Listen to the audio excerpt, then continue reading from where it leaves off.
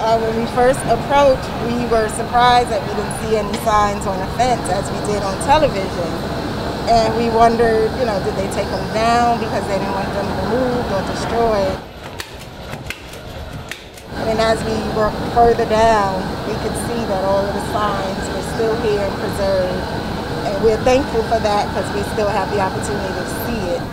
And it's an amazing thing to experience.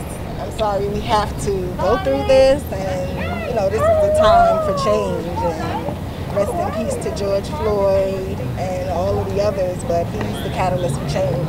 I hope to see this collage as a section in the Smithsonian National African American Museum someday. It definitely needs to be commemorated and memorialized there. A pain and struggle oftentimes inspires some of the best art.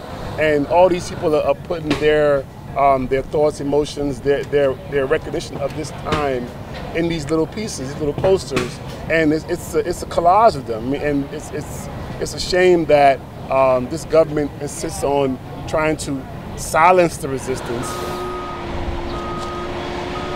This is not the end. This is not a hurrah, a parade. We are still in it.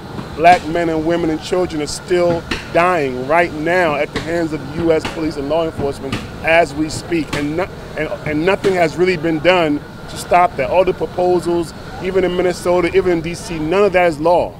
And you can't change something in Minnesota and not change it in Buffalo and not change it in Alabama. This has to be a national change.